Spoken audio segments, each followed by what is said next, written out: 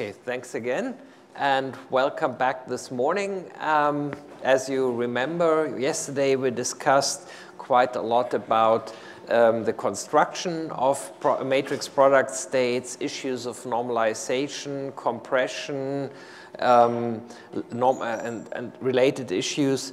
We had a look already at time evolution algorithms because this is the simplest thing to do in some sense. We also discussed long-range time evolutions a little bit. So what I want to do today is basically continue in some sense with the topic of time evolution. To lighten up the whole thing, I put in some application, which is a couple of years old, but there's lots of pictures. So I used that one to show you the power of quantum simulation based on these methods. After that, I will move on to discuss two topics, again related to time evolution, namely what do you do to work at finite temperature, and what do you do to overcome this problem of time limitations. This is currently an active field of research, obviously, because this is something what we don't want. You will see in the application that the methods are currently limited to relatively short times. There are some ideas which are too early to be presented. For a special class of problems, there is already a very successful technique of extending time evolution to the future, which I will show. And then finally, I will discuss sort of like what many people would have thought is the most fundamental thing, but in my view is not, how to obtain ground states. This will mainly be a discussion about how to construct the matrix product operator of a Hamiltonian so that you get a general idea how to write down these guys when it's more complicated, because unlike the states which are produced by the algorithms, the operator somehow you have to encode by hand. Okay, and then finally I want to show in the remaining time, whatever this is, the application of DMRG, matrix product states, in the context of the dynamical mean field theory, which is a method that is best in higher dimensions and can address real materials nowadays, but has certain bottlenecks, and there might be a chance that this type of methods we have been discussing yesterday and will be discussing today are going to overcome this issue. Well, in certain cases, in other methods, in other cases, we will have to see. Okay, so one thing which we have not covered yet, which however is very important, is if I have a state, I mean, what do I do with the state? Ultimately, I want to be able to evaluate observables. And that's a topic we haven't discussed yet. Or we want to calculate the overlap between two quantum states, which is, as you will see, a very closely related question. So the slide that comes is a little bit full, but we will see that it's ultimately relatively simple. What you have to do is, say I want to calculate the overlap of two states, psi at time t and psi at time 0. I may call this state phi, just to have simpler notation. So what I have to do is I have to draw the matrix product state of psi. That's the object down here. And then I have to draw the bra, and the bra is all these coefficients complex conjugated. So in our picture, it's the same thing, just that the legs point downwards. So this is then the matrix product state for the bra phi or psi of t or whatever you want. We will get to that expression in a second. So in order to evaluate that, what you have to do is, in our graphical notation, is to evaluate all the contractions here. And I put arrows here everywhere where you have one of these contractions. And then, of course, the big question comes up, in which order do you do these contractions? For example, you could say, well, because this is a physical object, the state psi, so what I do is I do all these contractions here first, then perhaps I do all these contractions here first, and ultimately I contract the two states. That would be one way of doing it. But then if you look at it, if you did it that way, what happens is that, of course, here you have matrix-matrix multiplications. That's what the contractions mean. But at the same time, you have the physical legs sticking out. And you have to do this contraction for each configuration of the physical legs, which means as there are, for spin 1/2, there would be 2 to the power L spin configurations. That means you would have to carry out an exponential number of these contractions to be able to write down state psi. In effect, this would bring us back to the standard notation with the expansion coefficients C. So that's certainly not what you want to do. You would lose all the advantages of the method. But what you can do is you can do perhaps both graphically or in a formula. People understand it better in different ways depending on them. Let's have a look first at the analytical formula, and then we look at it in the picture. This is again this overlap formula. So, and I have written down explicitly the MPS for state psi. This is this object here, and that's the sum over these sigmas, and that's the bra. It's the sum over the computational basis here, and these are the matrices that go with the state phi, just complex conjugated in order to get the, well, to get the bra. So, of course, this whole thing collapses into an overlap of the basis. This is an orthonormal basis, so it's just a single sum of this product of matrices. And of course, ultimately, it's a 1 times 1 matrix if you look at the dimensions. But what you can do now is, okay, this is just rewriting this expression here. What you can do is, as this is a number that we know because this is one of these expansion coefficients, the transpose of a number is just the number itself. So what you can do is you can take this entire expression and transpose it, which turns it into this expression here. So the stars turn into daggers, and the order of the sequence of the matrices gets inverted. The usual rule that A, B daggered is B dagger, A dagger, nothing more.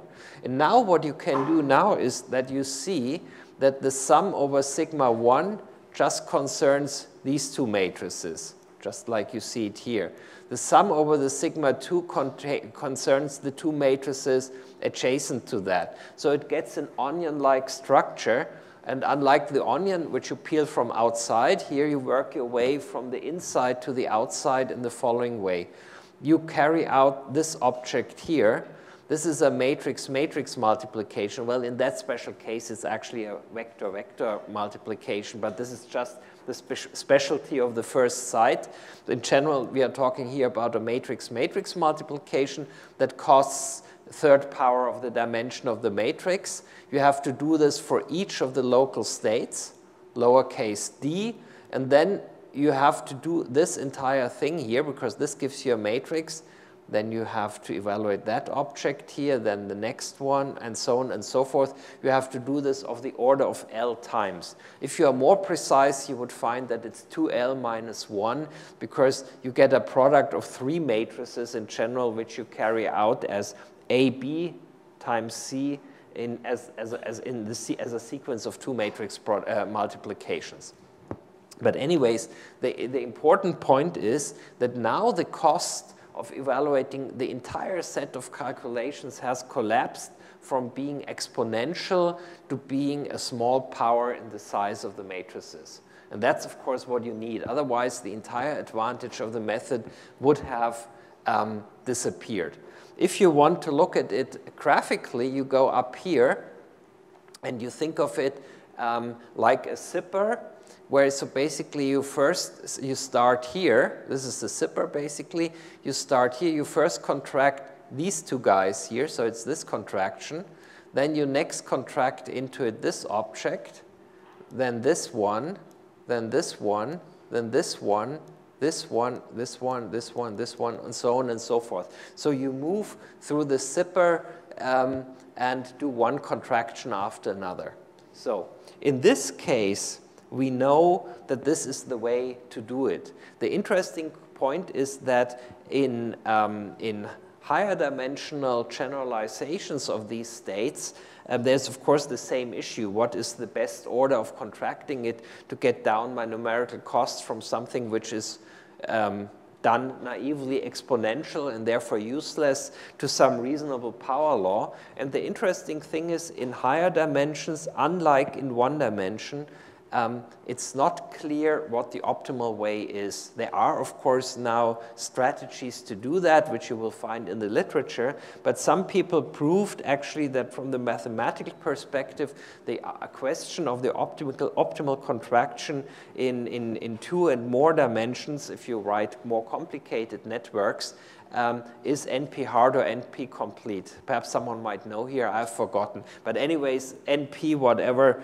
means that it's one of the problems you don't want to deal with. So, or you are extremely smart and have the right intuition how to do this. Here in this case, we are on easy ground. Okay, so that's how you do that.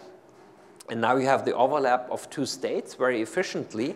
And now the question comes up, how would I work out, for example, an expectation value? I could also look at matrix elements, like writing a phi here. This doesn't make any difference.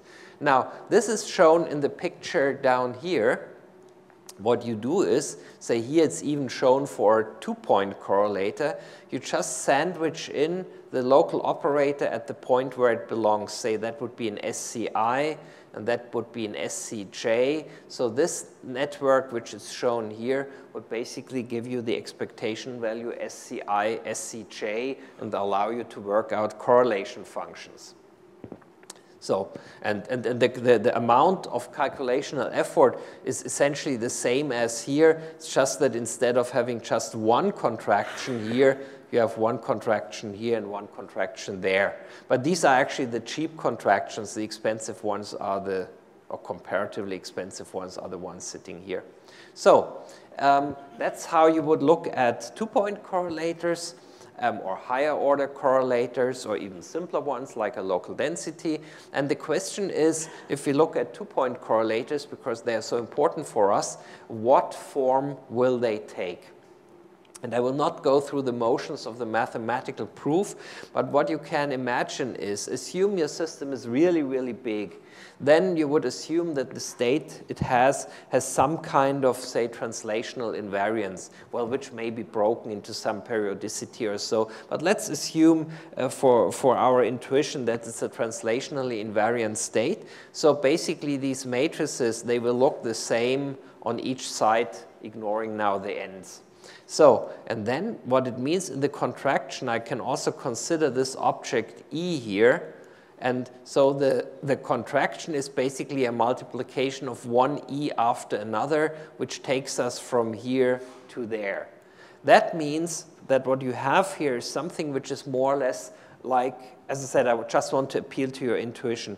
You have something which looks like a transfer matrix, which gets you sort of like from one basically side to the next, just as you know it from statistical mechanics. And then, of course, sort of like this connects your operators, and this transfer matrix will then somehow basically generate the decay of the correlation.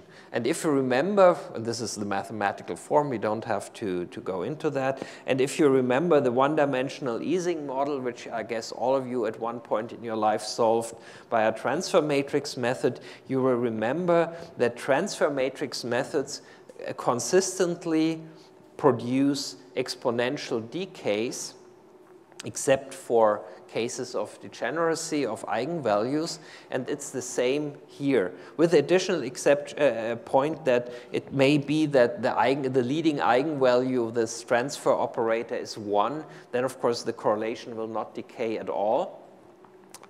So what matrix product states generically produce as correlations is a superposition of exponentials, because I mean this will be a huge object. It will have many eigenvalues, which each of them drives an exponential decay. So the correlators that you get are either long-ranged or superpositions of exponentials. That's an important point in the sense that you would also like to look at systems which ultimately are critical, which have power laws.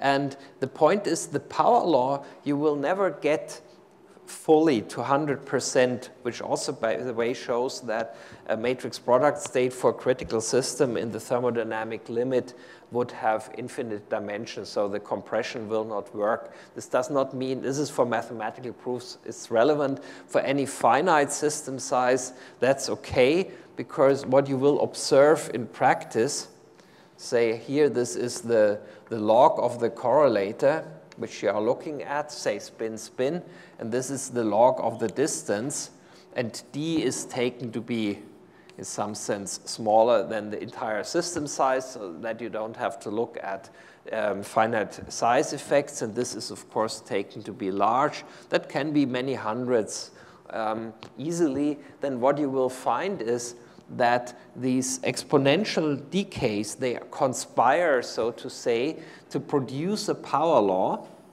So what it will look like is what you expect. And then at some point, all the fast exponential decays will have died out, and only the strongest or the slowest exponential, well, you should say not strongest, the slowest exponential decay will survive, and then you will be found out that in reality you're only looking at a superposition of exponentials, and ultimately it will go down like this, because then it turns into a single exponential.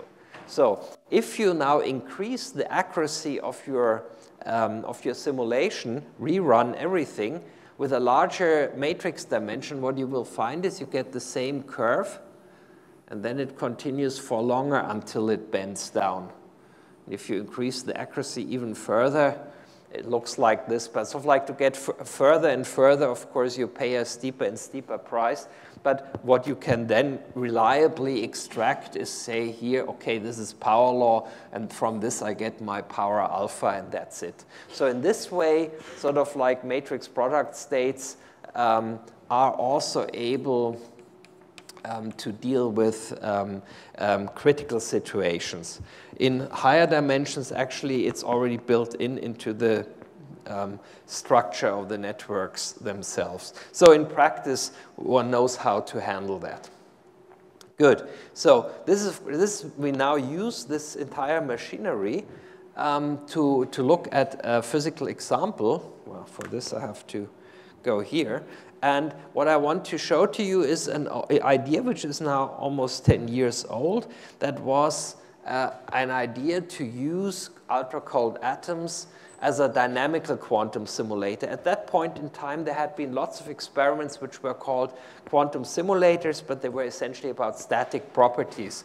And then people said, well, if I think about a flight simulator, I mean, this is something dynamical, there's something happening. So what you want to do is a dynamical quantum simulator, for example, to look at issues like a relaxation and thermalization of quantum systems, which is a big research topic these days. The big advantage of an experiment with ultra-cold atoms is that the dynamic stays coherent for really comparatively long time scales. Solids decohere very fast. The problem, of course, at that time was you want, of course, to be able to study what happens to a quantum state as it evolves in time. You have to be able to prepare it in a controlled fashion. Otherwise, you don't know what you are talking about. And you have to be able to carry out local measurements. And many of you might know that in the meantime, there are these kind of atomic microscopes in this ultra-cold atom business where you can really look at one lattice site after another. This was developed around 2010, 11, 12. It's now a widely used technique, but still the systems where you can apply it are too small to really see kind of emerging thermodynamic behavior. As you probably know from numerical simulations, to see thermodynamics, you often don't need the 10 to the 23 sites. Often 100 is way enough to see what's going to happen. Not always, of course, but let's say 10 usually is not. And so in some sense, this is still kind of this kind of proposal I am discussing is still the one which you would use probably most of the time. And the point was that at that time there was a first idea of how to do local measurements in a very restricted way, namely by superimposing on these optical lattices, which is just a sinus-like curve, another one, a superlattice with period 2. as you can see it here. And that gives you a bunch of double wells.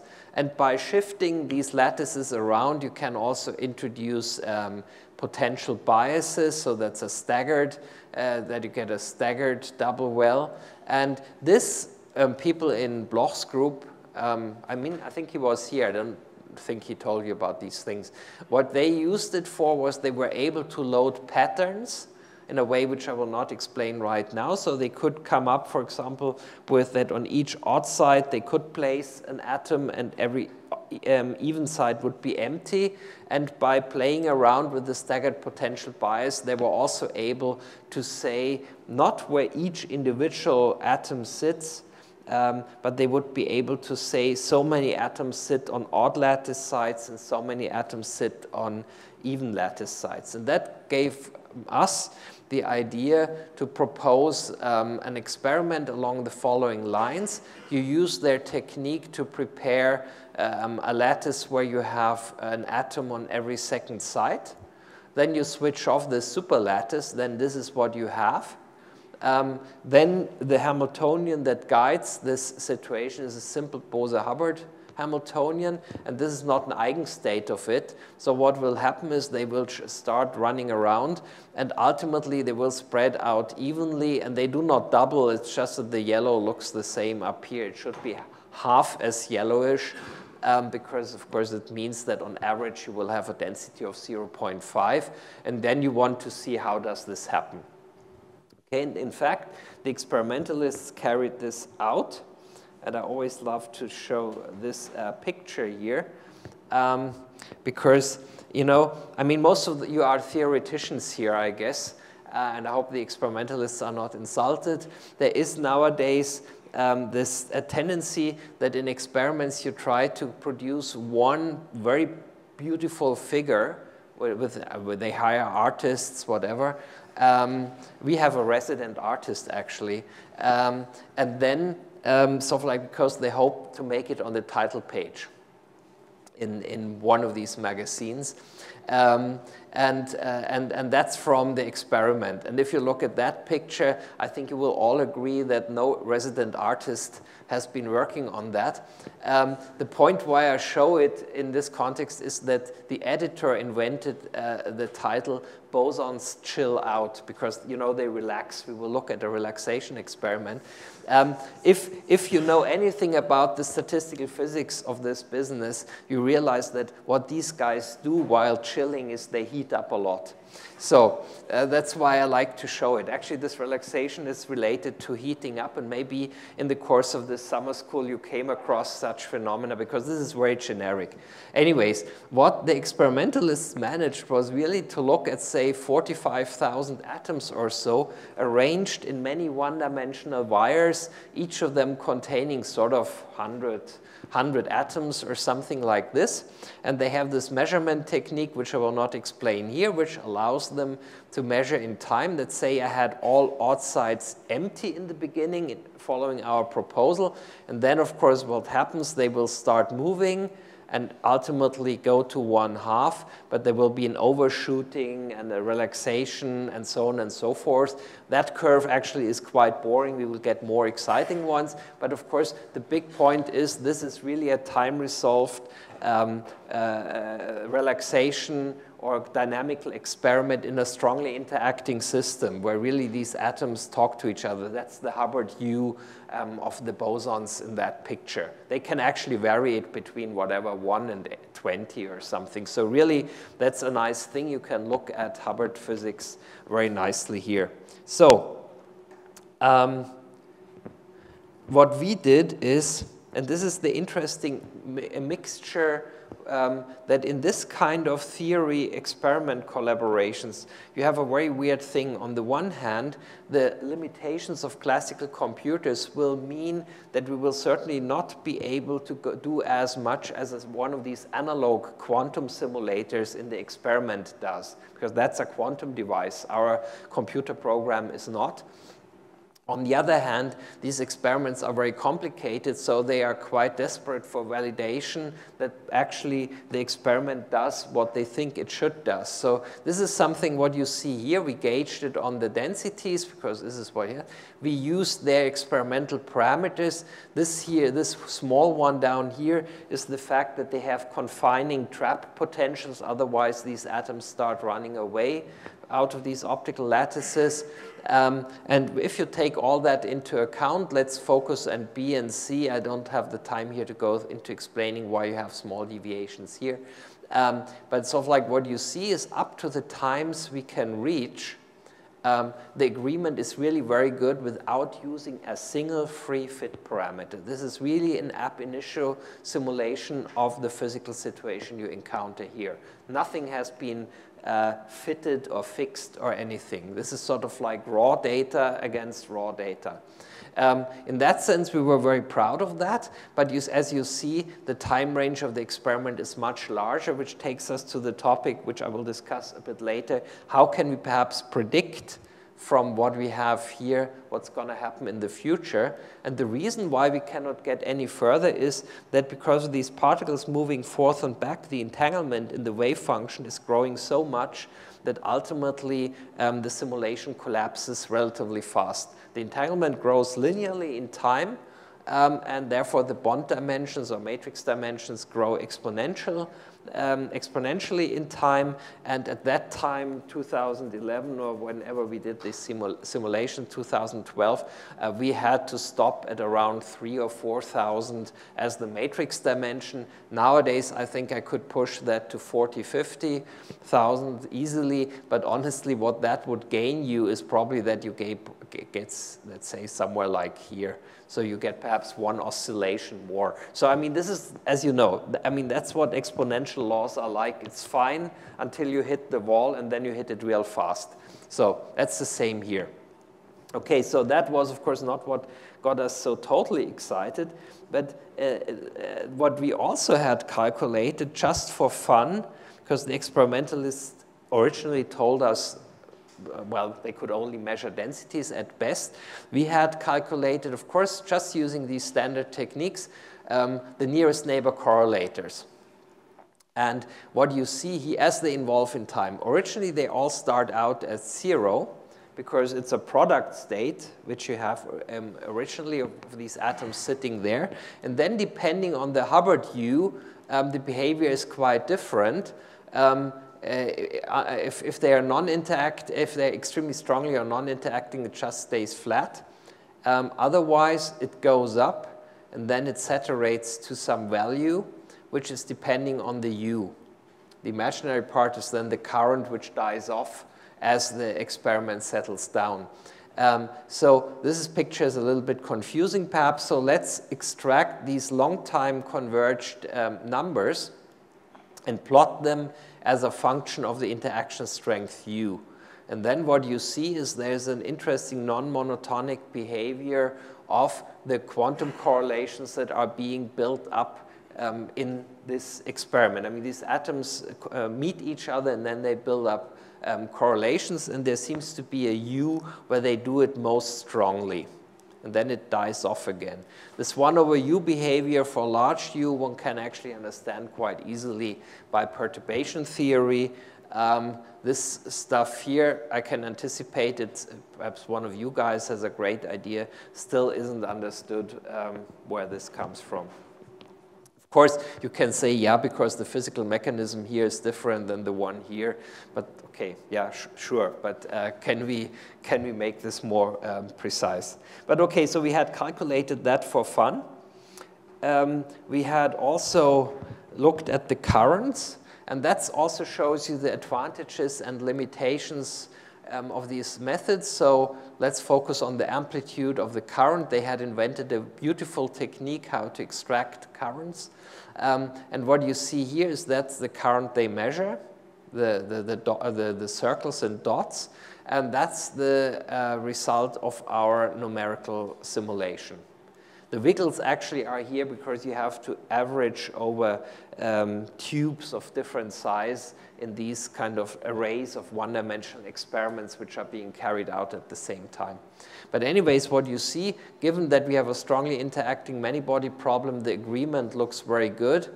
And if you plot it as a power law plot, you would even think that the current decay might be a power law in that situation. That, interestingly enough, is still an open research question because, of course, I mean, this is less than 1 decade. And you know, for a power law, you should have 3 decades or so.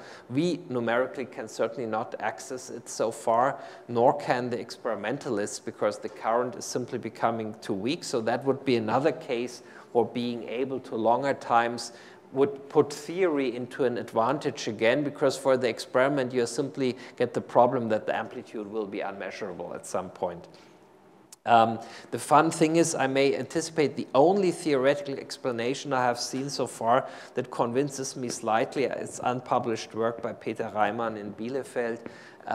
He, however, finds that it should be exponential.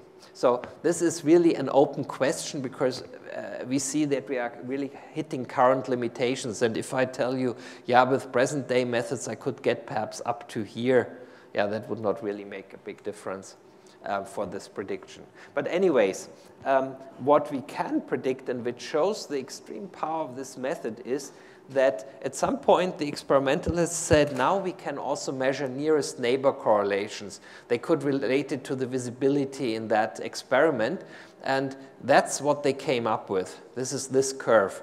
That's the long time nearest neighbor correlator as a function of the interaction strength U. One sees that quantum coherence is being built up from a product state against potential decoherence mechanisms. Actually, one can show that decoherence in this experiment will probably become only relevant after 100 to 1,000 of oscillations. So really at times far off the graph. I mean, the graph goes this direction. Now, here is no time-dependent graph, but you know what I mean. It's far off, probably somewhere in the Mediterranean. Okay, so, and now you look at what we had predicted, and that's what they find, of course, in totally different units. So we got totally excited when we saw that curve. And then we worked out the factors. And then there was a little moment of disappointment, namely that that's the theory and that's the experiment. So the experiment shows a much stronger quantum correlation than theory predicts. There is no factor of 2 in between, which we missed out. But there is also not the usual argument that experiment has some noise and whatever, and therefore the effect is not so strong as predicted by theory, because it's just the other way around. But ultimately it turned out that the discrepancy was that we were actually comparing 2 different things which we had thought would be the same. Namely, as I mentioned, there's this small confining trap potential, which in our original fun calculation we had not put in because we didn't know what it would look like anyways. We had just put the particles in a box. And in fact, for the density calculations, this makes no difference whatsoever of any relevance. And so we thought that's the same here. If you look at the nearest neighbor correlation in the center of this trap, what does it care about what's going on far away? Well, that's not the case. If you build in the trap into the simulation, you realize that the result is ultra-sensitive to it. That's what Emanuel and co. measured. That's what we had predicted as the long-time result. And now I show how this builds up as a function of time. So the circles are what they measure and ultimately ends up here. And we, of course, cannot go to this long time, really. But what we can say is we can sort of like predict as long as we can.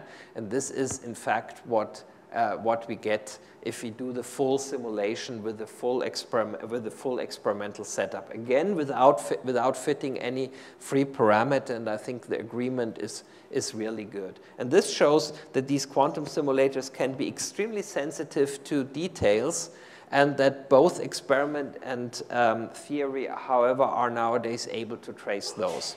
And in fact, the physical explanation here in this case is extremely simple. Because the difference between having a box external potential or this confining trap means that in the box, sort of like the particles spread out and then they hit a hard wall, whereas if they're in a parabolic trap potential, they basically evolve a density like this, and as there is no hard wall, the particles can sort of like move up the potential energy. That, of course, costs energy. In an energy-conserving world, you have to get it from somewhere. Where is that? That's the kinetic energy. And the expression for the kinetic energy in the Hubbard model, the atomic physics guys always use J instead of our T because they need T for time. But what you see is that in order to reduce the kinetic energy, you have to make this correlator bigger. And this is exactly what happens. This is why in the presence of the trap, the nearest neighbor correlators evolve to be higher than if you neglect the trap. So that just as an example of what you can do. And I think there might be more analytical and theoretical work coming up in that direction. But that's still an open subject. Actually, we might be revisiting it because we have some idea how to do longer times there. Okay, now I want to motivate what perhaps for the solid state guys here in the audience, probably the majority in some sense, is totally natural, that you want to work at finite temperature. So for example, this is the structure function of a one-dimensional spin chain obtained by the Broholm group in Johns Hopkins. On a one-dimensional spin chain, where you see here, this is what you usually know from a spin 1/2 Heisenberg chain. This is the spin-on continuum, which you see here in the absence of a magnetic field. Probably nowadays, this is quite old picture. You can do this much more clearly, but the point I want to make here is that, of course, what you are interested in, what happens if you expose the whole thing to a magnetic field.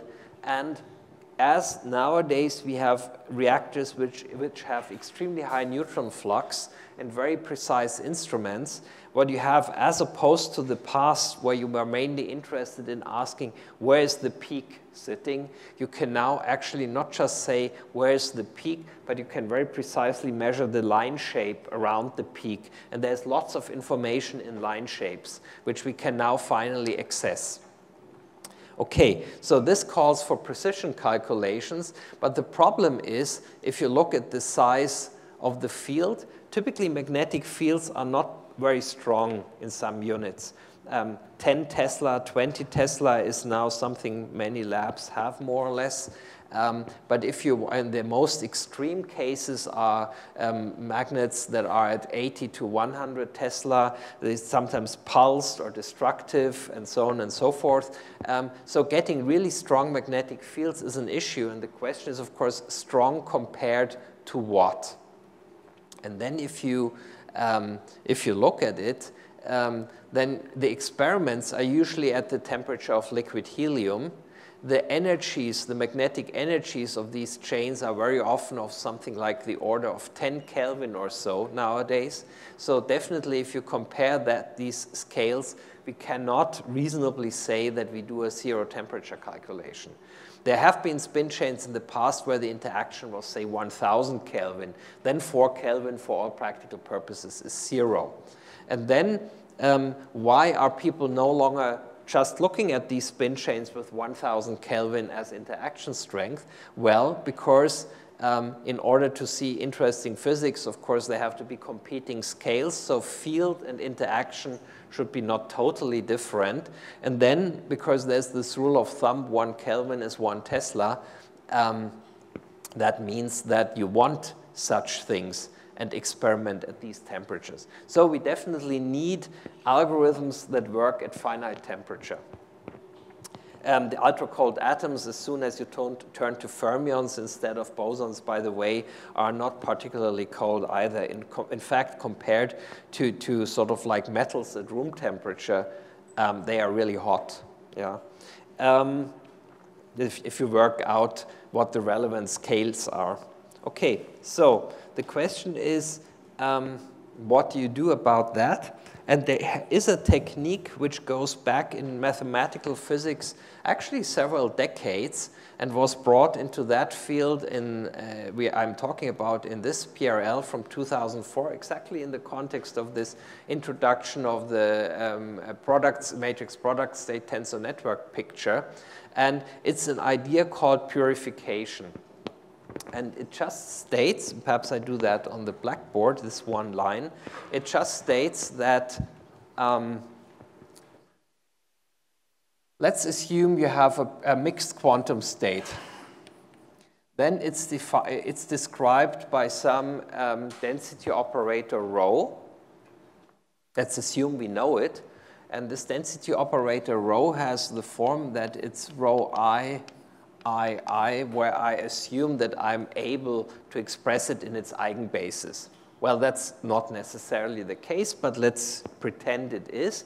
And then there's a very simple way of phrasing this in the language of pure quantum states. Let me give this a P for physical. And now let's write down the following state. Psi, this lives on the physical space. And the state psi lives on something which I call physical plus auxiliary space, which has the following form.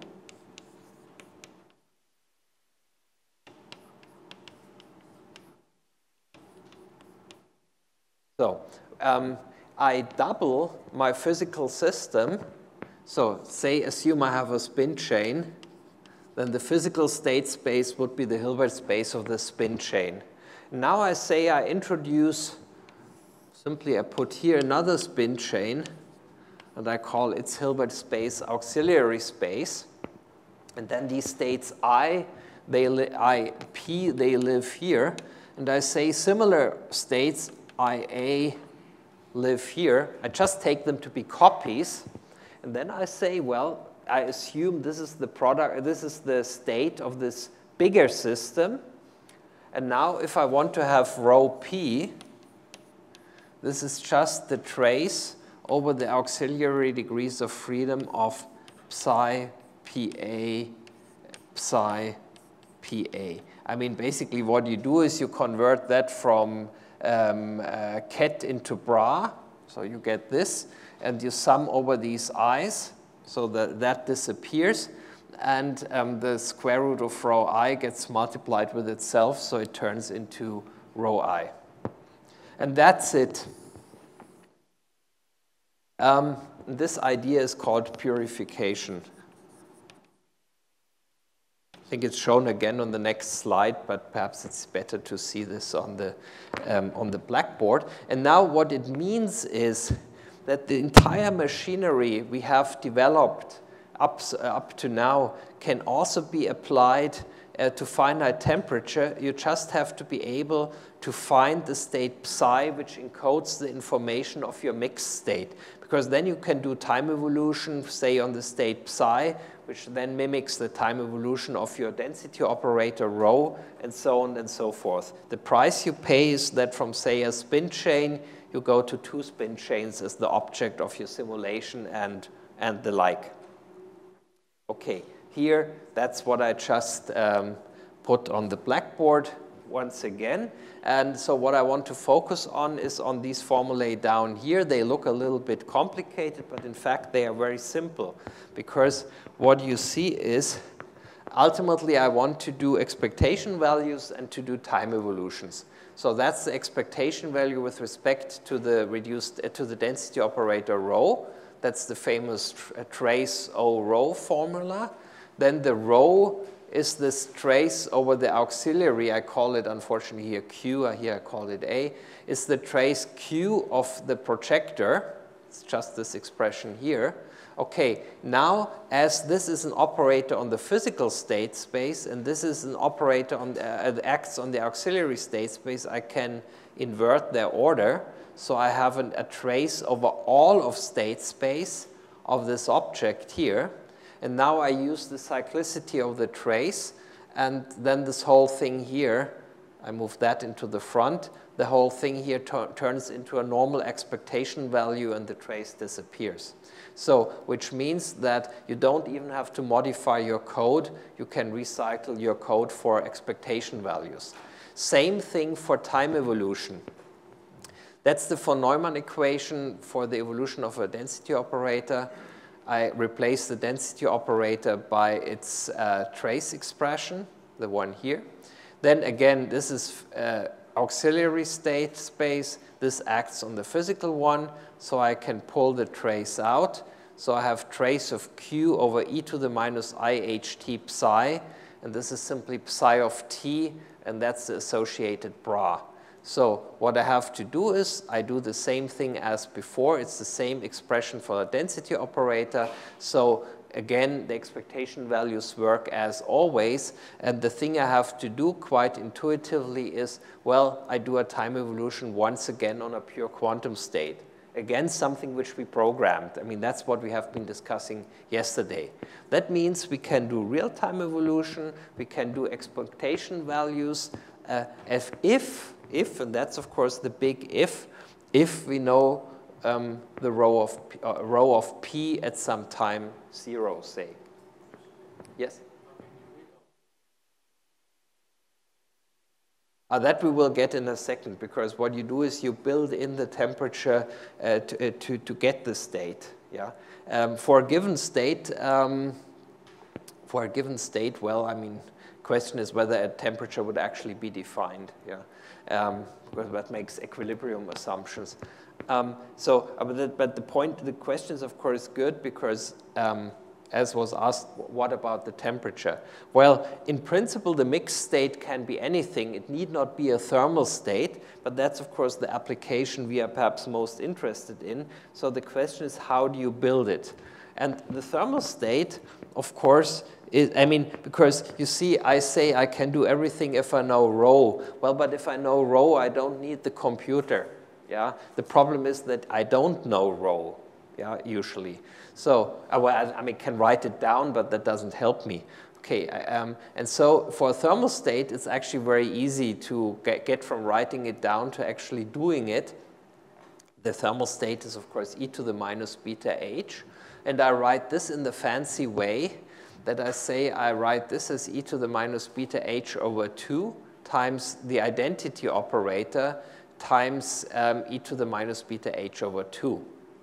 Okay, so if I'm able to come up with the pure state representation, so the purification of that object here, I'm back to what I already know. Let's say that would be the pure state representation of the identity operator. Let's look at it in a second. But then it's just, again, a usual time evolution, but just now in imaginary time, not in real time, and only up to beta over 2. That's how I would construct it. So if you give me this guy here, I'm done, because if I have the possibility to do real-time evolution, I can also do imaginary time evolution. In fact, it turns out imaginary is much nicer, because as opposed to a unitary time evolution, which conserves errors once they are in there, the advantage of an imaginary time evolution is basically that in some sense it's a projection down to the low energy states, and therefore any errors get also partially projected out again. So it's much better behaved than real-time evolution. So, but we still have to come up with the purification of the infinite temperature state, and let me do that on the blackboard. Because let's just do it for the simplest possible case, because you know an infinite temperature state is a product state. So every state has exactly the same weight.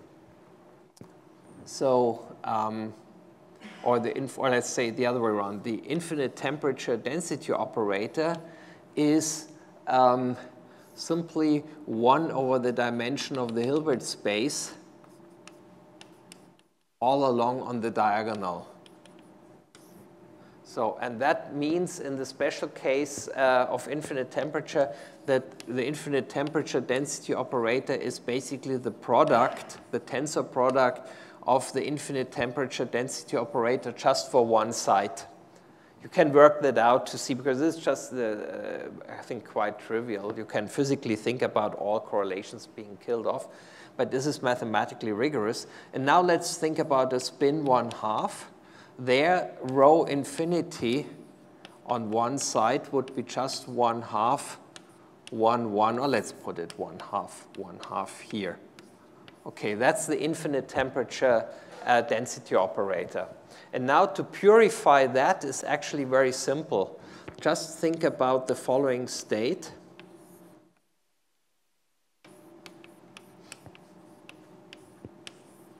Which here, this is the spin on the physical space, and what did I call it? Q or A? Q on the auxiliary. And if you look at that state and you trace it over Q,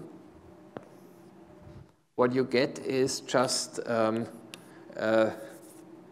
1/2 up plus down.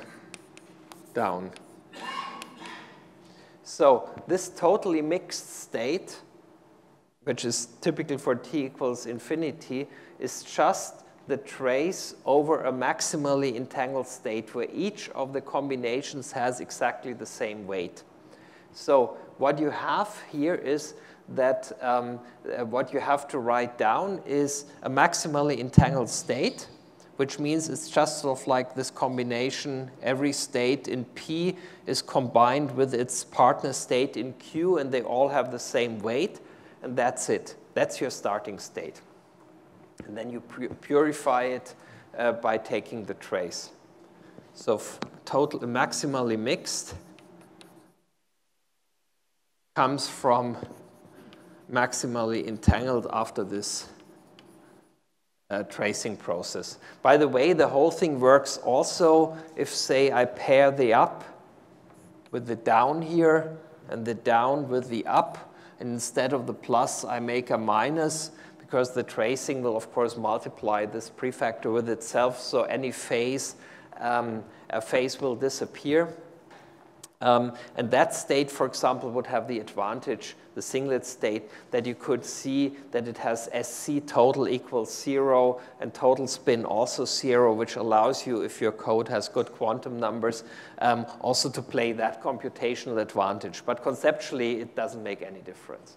So, but this means we are able to write down by hand what the infinite temperature purified state looks like. And then, so we are set. We then do the imaginary time evolution up to beta half. And then we do real-time evolution as much as we want.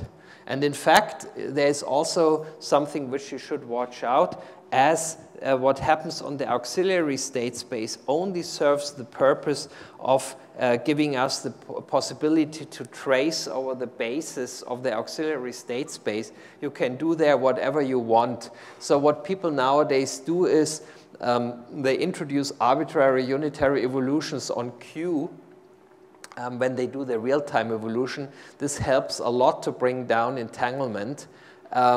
Here in this picture, I will not fully explain it, but just sort of like as a guide for the eye, if you do this smart thing, the sort of like the times you can reach simply are increased a lot. Just if you look at the times here, the colors are about accuracies. You see here we are talking about 8, 10, and then suddenly you're talking about times 20 or so. So in a special application, but that's very, very generic. And the transformation which you usually do is if you have a time evolution e to the minus ht on the physical, as the first kind of trick of doing something better is that you do e to the minus ht on the auxiliary state space. This helps you saving lots of computational effort. Okay, if anyone is interested, I can discuss this in the break or so. But this is just a trick which you use. Okay, so that's what you do for thermal states. I will show pictures after the next topic, and that's the last one which I will discuss before the break, is that what we now are able to do is we are able to calculate pure states time evolution. With this trick, we are also able to calculate mixed state time evolutions. And in the particular case of thermal states, we also know how to construct them by an imaginary time evolution and this purification technique. So we have everything at hand, but the problem still remains that we do not have very long times at hand because of entanglement growth.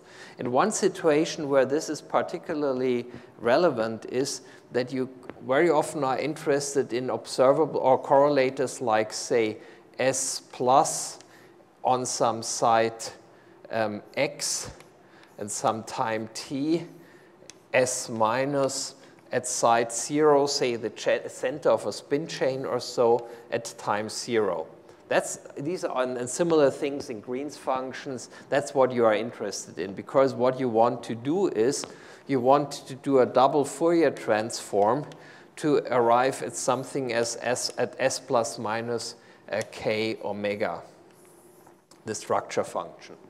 So, or kind of a Green's function in frequency momentum space. I mean, these are standard quantities that experimentalists measure. If you remember the picture I showed of Colin Proholm's experiment, what ARPES measures for the more electron-oriented guys, and so on and so forth. These are typical quantities. And now the problem is the resolution in frequency space will not be good if your times are relatively short. I mean, that's simply a property of the Fourier transform, because what you can do is you can, of course, do something really awful, like say I have the data up to time t, and then I continue the data by 0. Then, of course, the Fourier transform will have mainly wiggles because of this jump. Okay, no one is so stupid, so what people do is they introduce damping factors e to the minus eta t. I think you all know these factors from field theory or many-body theory, where you say eta is 0 plus or something. But then, of course, if time is short and you need that factor to basically dampen out your signal because you can't calculate it for long times, unfortunately, eta is not 0 plus epsilon, but it's appreciably large. And then the Fourier transform, what happens is, say you have your line shape, which would look like this.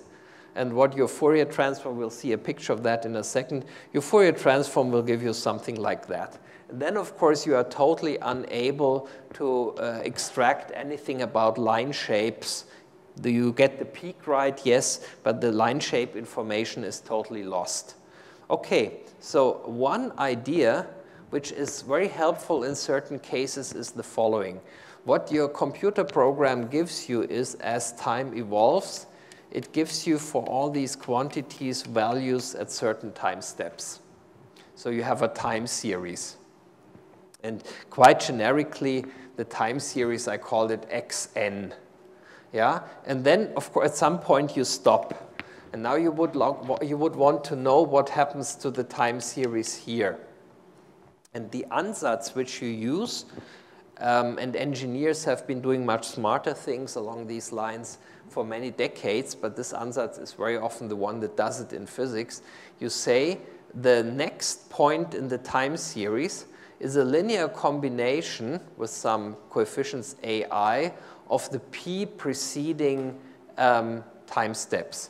So this one here is a linear combination of, say, these 5 which preceded. Okay, you can always say something like this. The point is, of course, that you say that the coefficients which allow this prediction of the next point in the time series, that these coefficients are constants. Because, I mean, otherwise, if they are different here, here, here, and here, it's useless. Okay, so if you make this assumption, which is pretty wild, admittedly, then, of course, you can take your raw data, which you have, and use it to determine what the coefficients ai are that match your ansatz best. If you find at that point that it's hard to match the ansatz with a small error, then of course probably the ansatz is wrong anyways, but that gives you a first indication. But let's assume you find that you can do that with a small error. So you, in modern language, you would say you learn these coefficients AI from the data. Well, it's just a least squared error fit in practice. Then you can use this ansatz, of course, and take your last data points, which you have from your calculation, use it to predict the next one, and then use that to predict again the next one, the next one, the next one. And like this, you basically, you can proceed as long in time as you wish. Of course, it may be total rubbish, depending the nature of the ansatz. But in this way, you can continue it.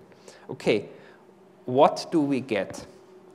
And in fact, the results can be pretty impressive.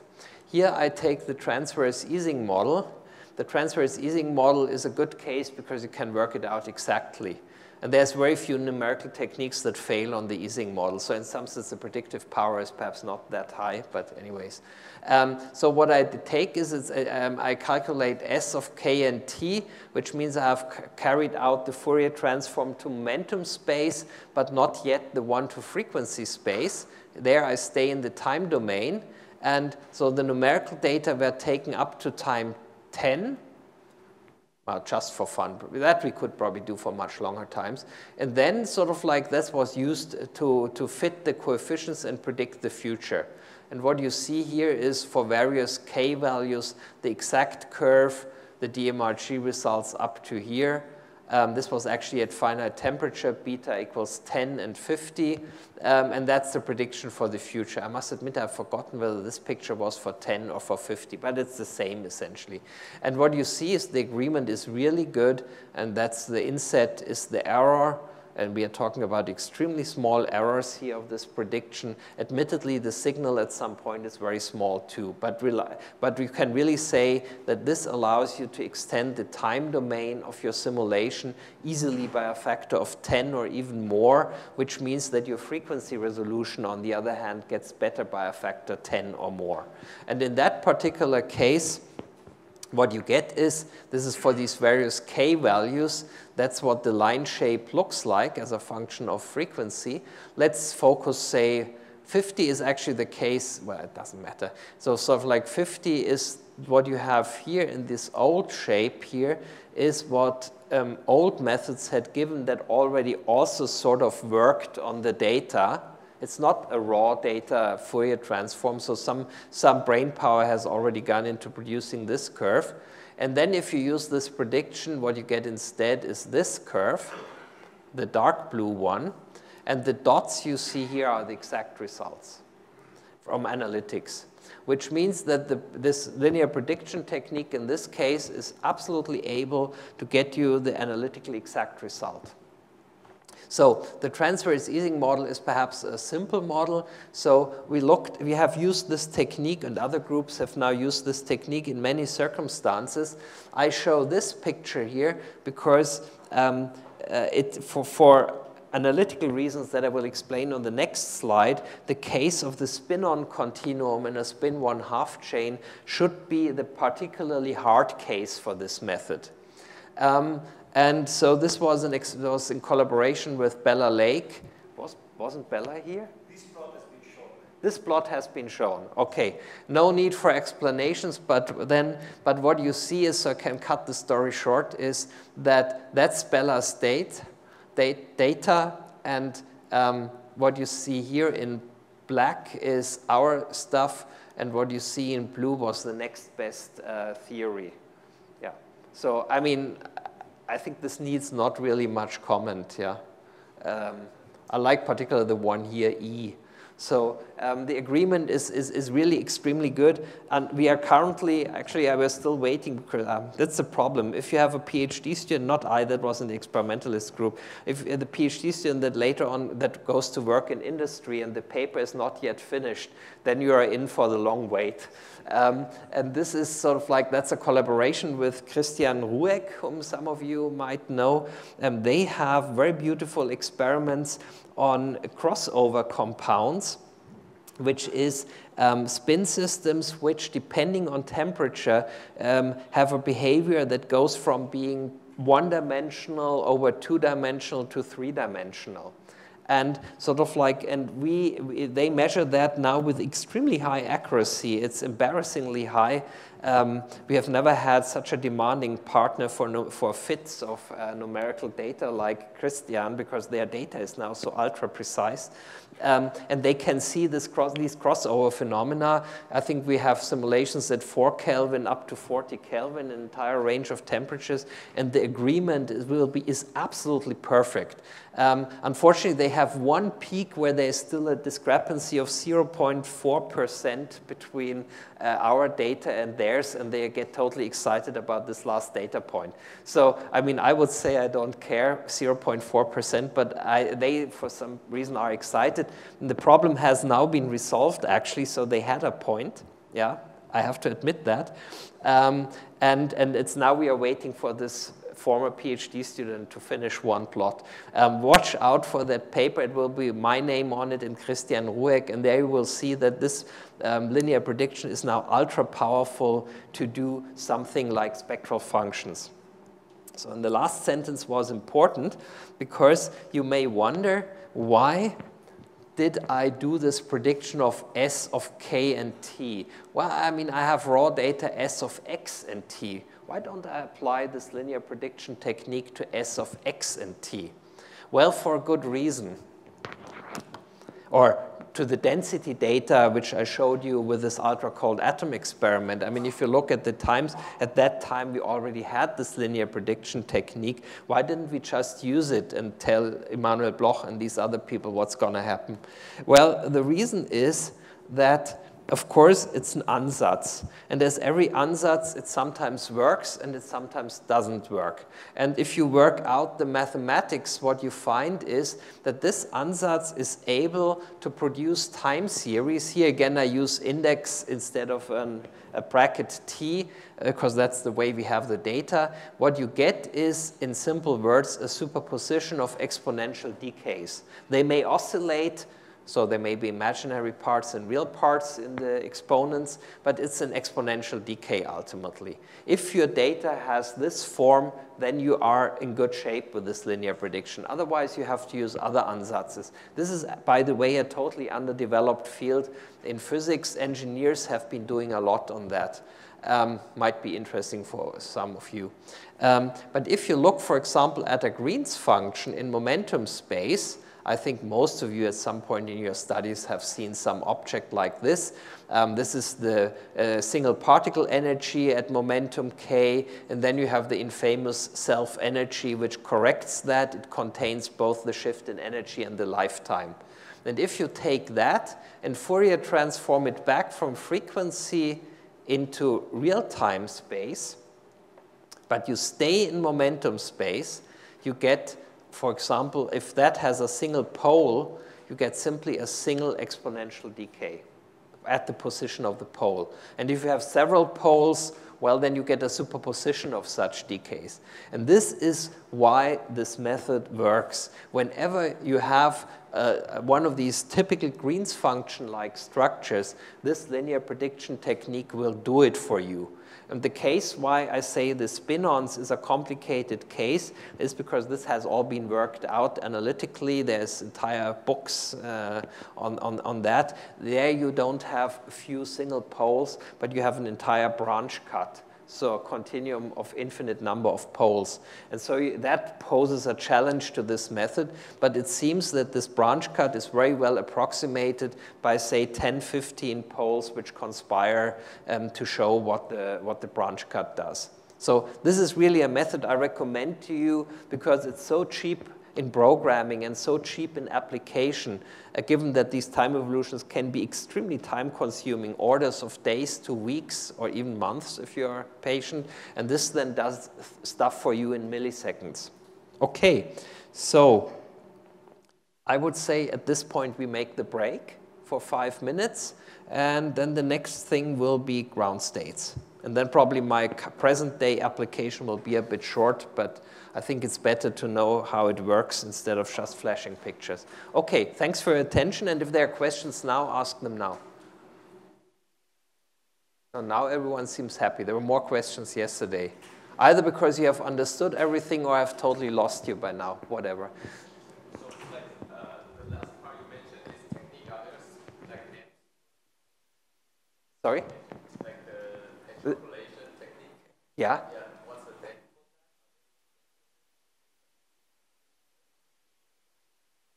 I don't know. I mean, I know it under the name of linear prediction. Actually, you find all this in a chapter of the numerical recipes, which it seems people had not read carefully enough beforehand. Well, no, it's sort of like people. There are people in physics who studied engineering beforehand, and they tell me that you are tortured as an engineer. You are tortured with the analysis of time series endlessly. So this is actually, I really think what one should do is, and honestly I haven't found the time to do it, I should try to nail down one of these engineers, professors at, say, Munich Technical University, we have a bunch of these, and nail them down and say, what do you do? Because engineers, very often, they have extremely complicated machinery where you have no way of really fully calculating it. So they measure stuff, and then they use these time series to whatever, do some extrapolations. And they have developed a huge set. It just seems that the linear prediction, of course, hits onto, how should I say, in some sense, on a situation which is extremely important and frequently occurring in physics. Yeah, but for example, if you apply this, I did that with Steve White for fun on this density data, which we had produced for these ultra-cold atoms. And there, basically what happened, the density, well, it oscillated and it went close to 0.5. And then it started oscillating more strongly again. And so very clearly the ansatz was totally useless in that point because it simply doesn't fit, where I've switched the slide, it doesn't fit the form. Perhaps it's called time series analysis, but I don't know, wherever you are now at which university, check out whether there are engineers. They should be able to recognize that and help you along. Yeah, I once had a set of lecture notes, but they were handwritten and so many errors that I didn't, from one of these lectures of engineers, so I didn't get anywhere from there. It was too, whatever, too chaotic. But that was not the fault of the lecture, I guess, but of the notes. But please go for it. I think this is really interesting. Another interesting aspect which I may mention, because I've been discussing that with many people, like Jörg Schmiedmeier in Vienna, Frank Verstraete in Ghent, that in effect what this linear prediction does, in some sense it produces you effective theories for a very complicated quantum many-body problem. And in physics, we are generically interested in producing effective theories, like high-energy physics. I mean, is standard model, is this the reality? Well, probably not. It's an effective model of what is really going on in our range of energies, which we can currently reach. In that sense, so all of physics, in some sense, is about building effective theories. And the question is, could one use techniques like this linear prediction or something similar to have a situation where you have the full microscopic description, say you have your Hamiltonian, or you have extremely precise measurement data which you can analyze with such techniques and use it to build, say, an effective theory from that, an effective field theory which you extract numerically and then work with that. Whether it's useful or not, I don't know. But this is an idea which has been around for several years now, and none of us actually either didn't get around to it or was not able to come up with more than this conceptual idea, but there might be something interesting there. Okay, but now 5-minute break.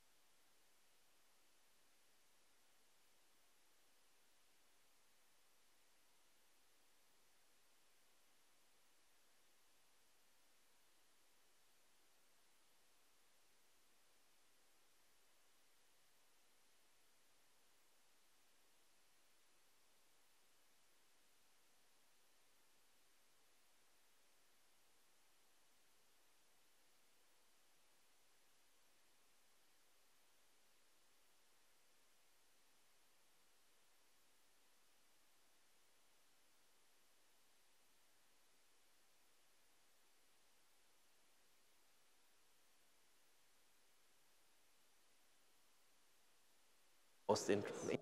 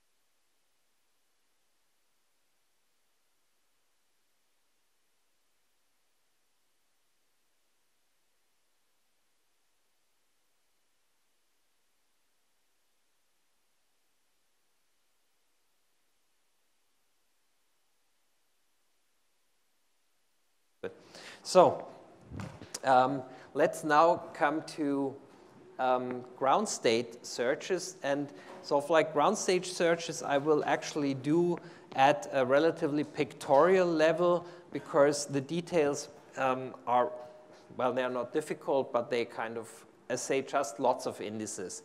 But the fundamental idea is much, much simpler and can be very well represented in these pictures.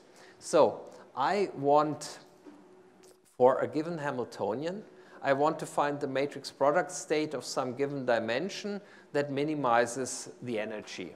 Okay, so that's what I'm looking for. I turn this into a Lagrangian multiplier problem, which I think you all are familiar with, that where the minimum of this is the minimum of that one, and actually the lambda is then effectively this quotient you're looking for.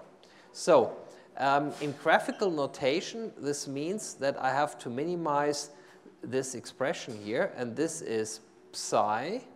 This is the MPO for H. Let's assume for a second that we already know it. I will get to that point in a second. And that's again psi. So that's psi H psi minus lambda times psi psi. Now, the problem of minimizing this is that all the entries of these matrices are unknown, and they are being multiplied to each other. So this is an extremely highly multilinear problem. And we don't really know how to do this properly. So the technique, and this is actually the thing that was invented a long time before people thought about it in this way, was that what you can do, you can do the minimization variationally with respect to just one of these matrices. So you take the derivative with respect to one of the matrices and say everything has to, the derivative has to be 0. And then, of course, you do this with respect to all the matrices and find out what's going on. So take as the matrix here pops up linearly, taking a derivative with respect to it means in the picture that you just remove it. Well, I mean, the derivative of 5x is 5. The x has disappeared. So, and the same thing, of course, in the psi, psi. Actually, I take the derivative not to, with respect to the matrix A, but to the matrix A star. And that's actually not the same thing as taking it with respect to A, because you know for complex numbers, you can either say I treat real and imaginary parts separately, or I treat C and C star separately. Yeah, and that's the approach one, of course, typically uses. So, and that has to be 0. So in the unknown object you want to improve is, of course, the complex conjugate of this matrix, which was sitting here. And which means that it's basically this matrix multiplied by all the other stuff, which you take fixed, to be fixed for the time being, minus lambda. There's again this matrix times this stuff around there. Sorry, I have to sneeze. Let me switch off.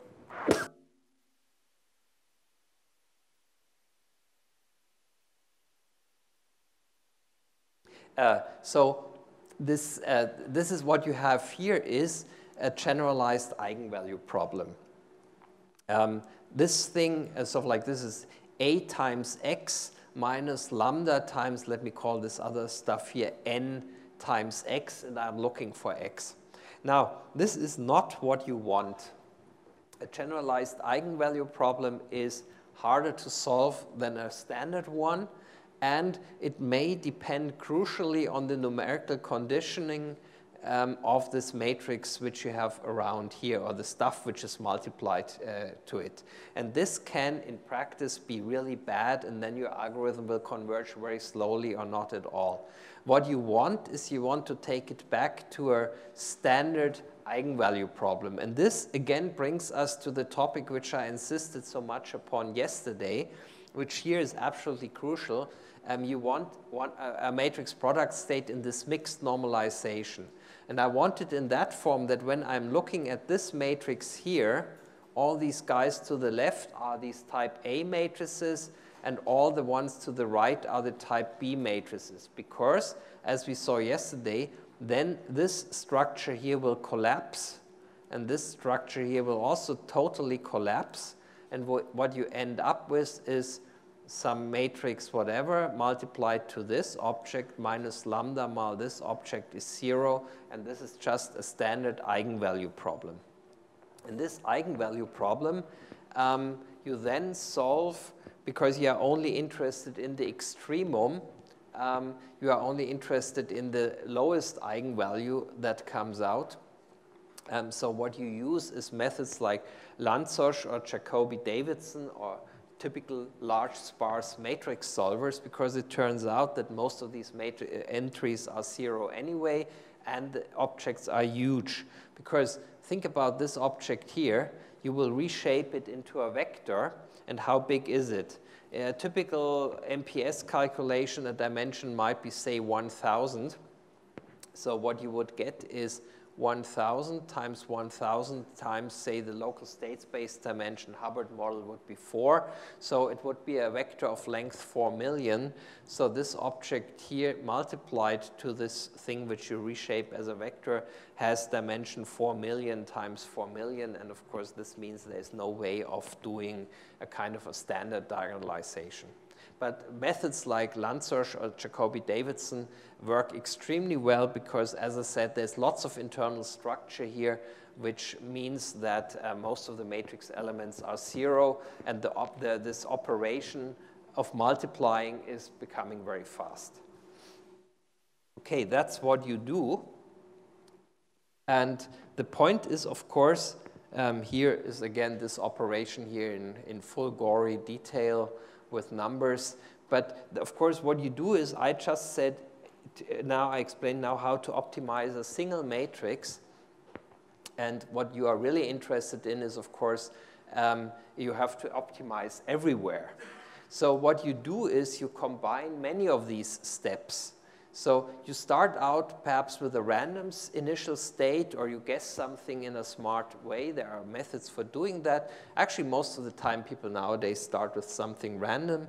And then you sweep this hot site where you want to optimize the matrix. You sweep it forth and back. Because if you optimize only once, I mean, you do this in the presence of the other matrices which have not yet been optimized. So you have to do this several times until all the matrices are at their best. In practice, this can be tens of times. You have to monitor this very carefully because I've seen this is one of the major sources of error in application, that people at some point say, I stopped this sweeping procedures going through all the matrices forth and back because I'm sort of getting bored. And then the result might not be converged. Or even worse, I've seen cases where people stopped when the result looked like what they wanted to see anyways. And where kind of continuing to do it would have been a little bit of a disappointment. So anyways, but in order to stay at the simple eigenvalue problem, you have to do that in the mixed normalization, which means while you are moving through the chain in order to optimize these matrices, you do not do that, you do not pick them randomly, but you really go forth and back like with the zipper, and at the same time shifting the normalization. That's what we learned yesterday, where we learned how to turn the AAA BBB notation into the one where sort of like you have converted one A into a B or vice versa. This technique is actually what you use at that point to always stay within a simple eigenvalue problem. And this is actually why I don't show you explicit formulae, because as you remember from yesterday, that's not totally easy and trivial to write down, but that's exactly what you need here. That's what I already mentioned. You optimize the local matrices by solving an eigenvalue problem. And the convergence, which I just mentioned, you have to monitor. There is various ways of doing it. One way of doing it is by looking at the variance of the expectation value of the energy. If this goes down to 0, you know that you are in an eigenstate, and the hope is that it's actually the ground state. Well, I mean, that you usually then see from other indications. Lanzos and these methods have a very strong pull towards the ground state, but of course, if you have degeneracies or states with an extremely small gap, that might be problematic. Perhaps a last remark, what I have just described in sort of like old-fashioned language would be an algorithm where you have a block of A matrices and a block of B matrices on the right, and you focus on one matrix in the center. In the old literature, this is called single-site DMRG, and what was originally invented was a modification of that method where you basically move two sites next to each other, left and right. That, in fact, at the end involves an additional singular value decomposition. That's the so-called two-site DMRG. If you ever stumble across discussions relating the two, both of these methods have advantages and disadvantages. Actually, in extremely complicated calculations, like I'm currently doing something with Steve White on the 2D Hubbard model. He uses the two-site DMRG. Our code mainly uses the single-site DMRG. I mean, we can both switch, but sort of like we have more experience respectively. And we need that desperately to check the convergence of each other's results, because this method here is slower. There's a higher calculational count in this method. This method, in principle, is much faster by a factor, depends, 4 or 5. It can be shown mathematically to give you the variational optimum. This method cannot, but, and this is the awful thing, very often being variationally optimal in a numerical algorithm means that it's very unstable, that it's very subtle in its convergence behavior. Because if you say you have an algorithm that lands you into a local minimum, and you want to go to the global minimum, sort of like if the algorithm is really sort of like working perfectly, then the consequence is you stay stuck here. Yeah? If the algorithm is not so perfect, you have a hope that you get out again and get into the real minimum. So quite a lot of effort has gone into developing techniques which are now very successful of preventing that in this method. Still, what we find is that the approach to convergence in these really complicated 2D systems, in 1D, I would say, don't care, it's all relatively simple.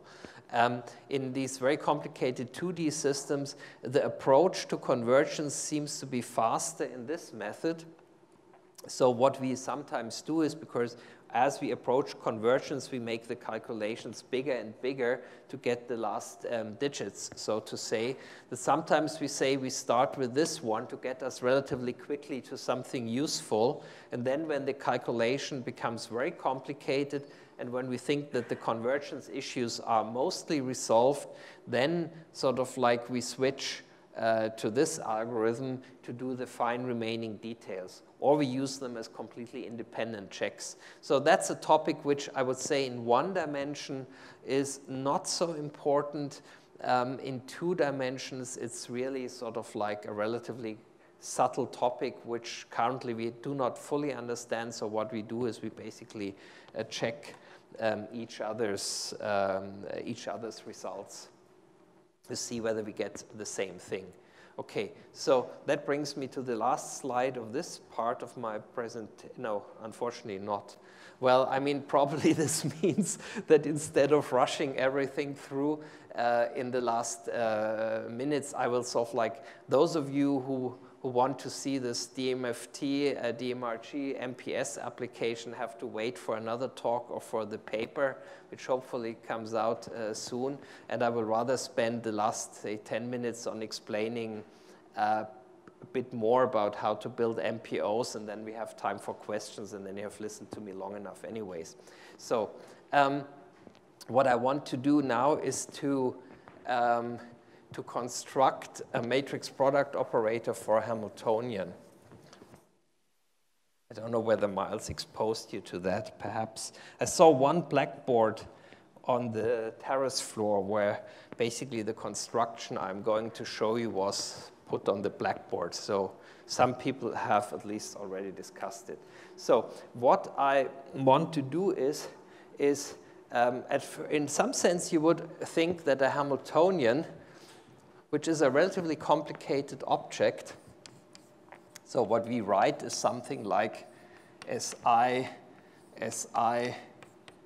plus 1. You know, that's a typical simple Heisenberg Hamiltonian. But what this really is first of all, this is a sum of 1/2 S plus S minus plus 1/2 S minus S plus SC SC.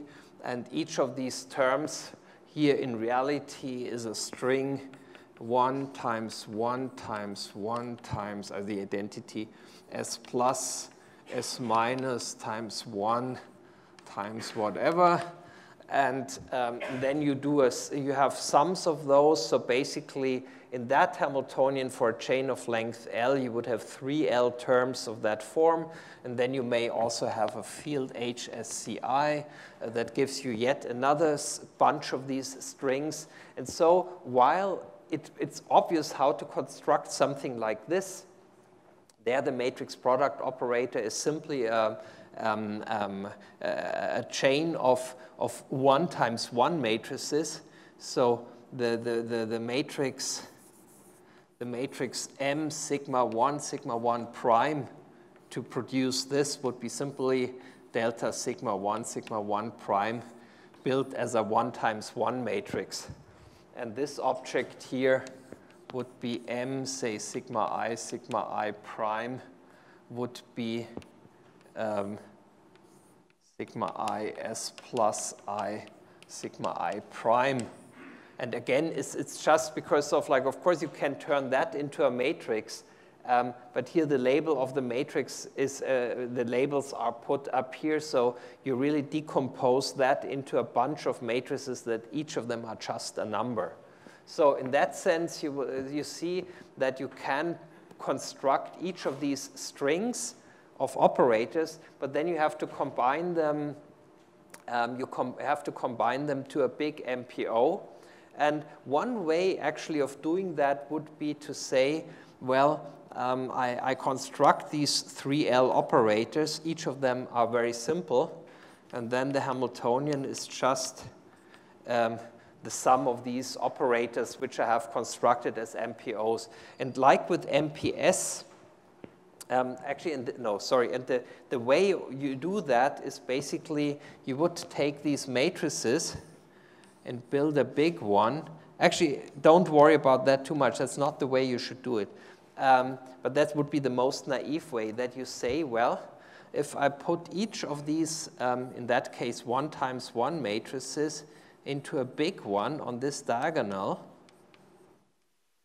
say, and I do that on each side. And if I multiply them together, this guy will be multiplied with this one, that one with one here. So ultimately, this will give you exactly this string of matrices being multiplied together for string 1 and so on and so forth. But what that would mean is that the dimension of the MPO would become really large. So in that case, for this Heisenberg model, even without a field, you would have 3 times L of these operator strings. So that would be the dimension of the MPO.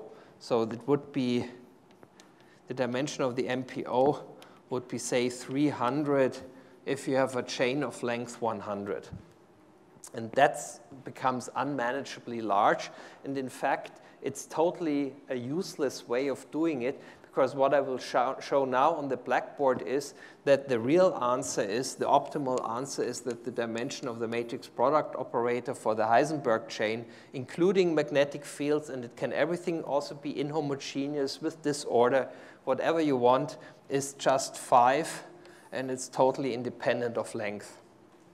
So how do you do that? And the way to do that is, actually, in some sense, the best way is to do it pictorially. And say I make a slight change of notation that I say sort of like I turn these matrices with their indices m, sigma I prime, which you see here on the right-hand side, that I turn those guys, that I turn these guys sort of like, I read them as operators. So then this Hamiltonian I'm looking for will have this form. But that's sort of like, just to keep the notation simple, the main idea which you have to understand is the following. I think of my construction principle like a little automaton that moves through my chain. Say that's my chain, 1 to L. It moves through the chain, and it builds up an operator which is part of the Hamiltonian, and it does it in a way that ultimately, when the automaton has worked its way through the entire chain, it has constructed the entire Hamiltonian, all terms that are in there. And so the way you do that is, this automaton has internal states.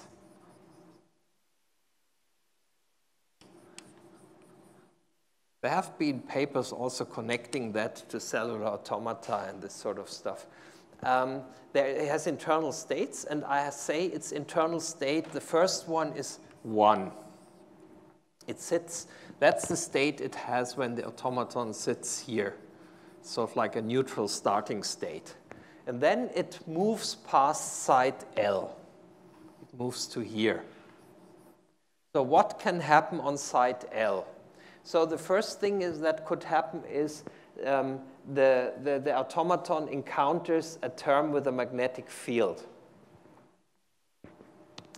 So this is the term HSC, which it might encounter. So if that is the case, you are complete, because this is a complete string. So after that, like if it hits on an HSC term, there may only be identity operators as it moves further through the chain, because this is already one of the strings of the Hamiltonian. So if it gets into this final state, which is 5, I mean, I know that it will be 5. After that, so like once it is in this final state, it means the only thing that can happen is identity operators until I am at the end of my chain. So what might also happen is that the automaton doesn't find anything happening here. Like if you look at this string, here there's lots of identities before it actually starts hitting onto an operator. So it may stay in its state 1 if it walks past an identity operator. Okay, that's sort of like what also may happen. But what may also happen is that the automaton encounters either an SC, an S plus, or an S minus. So it's SC, S plus, S minus. And this puts it into new internal states, which are called 2, 3, and 4. And why does it need these internal states? It needs these internal states because what we know from the structure of our Hamiltonian is that if I have a term SC, it needs to be immediately complemented by the next SC term. And the S plus must be complemented by the S minus, and so forth. So what we immediately know that in the next step, here we will get another SC, say JSC, because these guys have an interaction strength. The S plus has to be complemented by J2 S minus, and the S minus has to be complemented by J over 2 S plus to complete the interaction term of the Heisenberg Hamiltonian. Once you have done that, after that, if you move further through the chain, only identities may occur. And this is already what we have here. You are in this final state. So here is start, and here it's final. And what you may do as a little exercise is just take a Heisenberg model on a 3-spin chain. I mean, 2 is a little bit too trivial, I think. Take that and just write down the full Hamiltonian, all the strings that pop up. It's not that many. It's 9 without a field, 12 with a field, and see whether your automaton will sort of like reproduce all of them if it goes through this diagram. So that's sort of like where you can check that this is actually what it does. And so now the question is, how do I translate that picture into an MPO? And that's shown on the next slide. Okay. So let me first discuss the case when I'm in the center of the chain, meaning not on side 1 and on side L. On side, so what if I multiply these matrices together to give me my full MPO, means I go in here because I come from the right, and I go out there. And so if I now label these internal states, 1, 2, 3, 4, 5, 1, 2, 3, 4, 5, meaning what can happen if I have 1?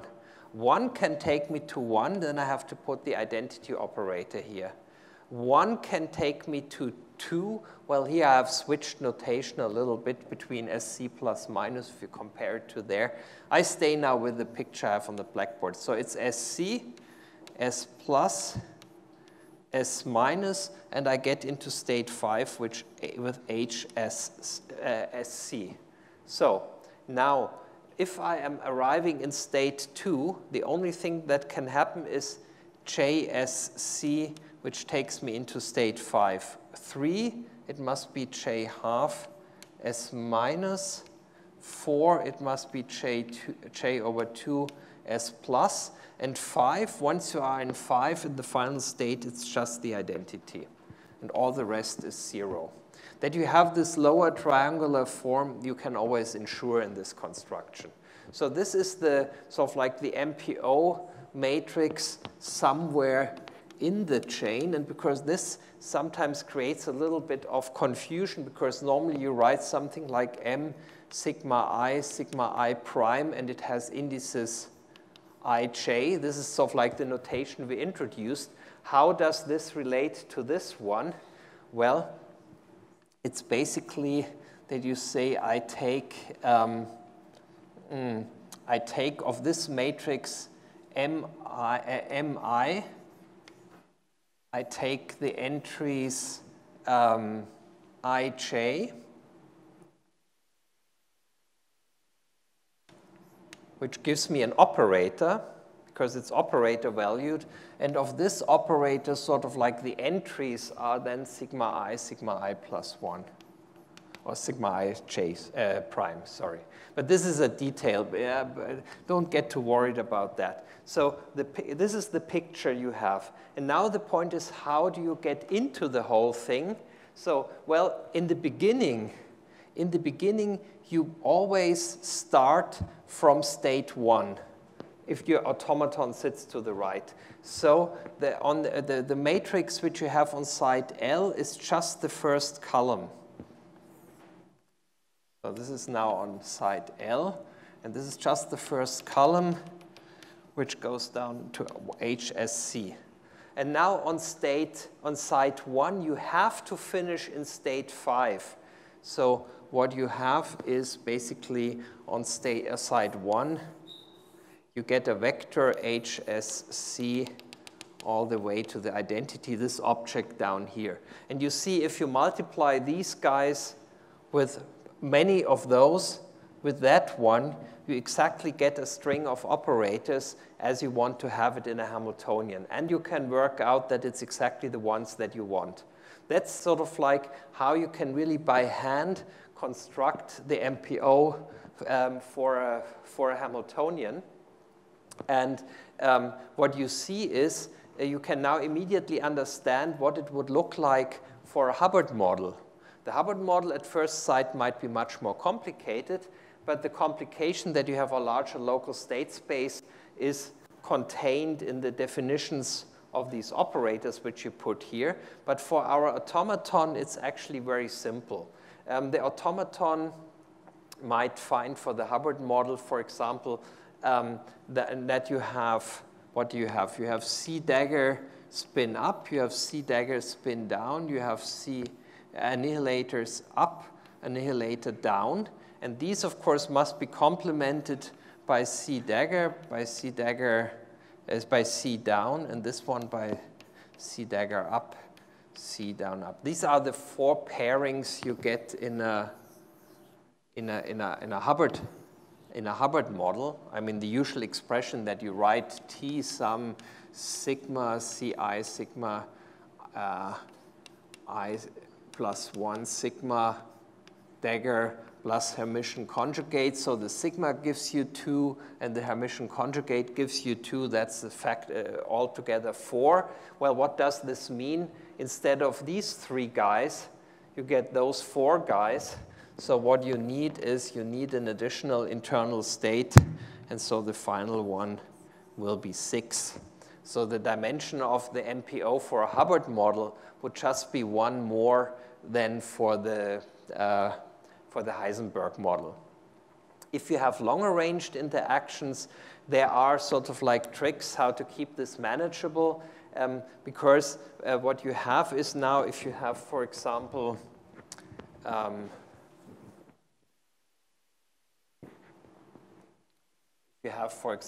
term like in a frustrated model, you have typically object like S plus I, S minus I plus 1 with a J1 plus J2, or 1/2, doesn't really matter. S plus I, this, let me write it differently. Si minus 1, Si minus 2, Si minus, yeah?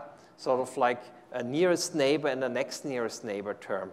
And so what you have to make as distinction is that, say, your system takes you with an S minus I into an internal state 2. You may either complement it immediately by 1/2 J1 S plus I minus 1, or you may jump into that term, which means that you need an identity operator on site I minus 1, which takes you in a state 2 prime of this automaton, and then sort of like it is being complemented by 1/2 J2 S plus I minus 2, and then we are here in the final state. So you see, longer ranged interactions have the consequence that you pump up the dimension of the matrix product operator, because you need internal states to bridge the identities that are appearing between the operators. So you see, if you had a J3, you would have to introduce a T2 prime, and that would have to go to a 2-3 prime, because you need 2 identities, because they are 3 sides apart, and then you complete it. And you see, you can do something like this for short long-range interactions or beyond nearest neighbor, but ultimately this becomes sort of like quite a nuisance, just without writing it on the blackboard. What the technique is that people use there is you can find out that you can do exponentially decaying interactions without any additional numerical effort in the MPO representation. And then what people do is they use a bunch of exponentially decaying interactions to basically mimic the true behavior of the interactions. And sometimes this works extremely well. Question? Yes?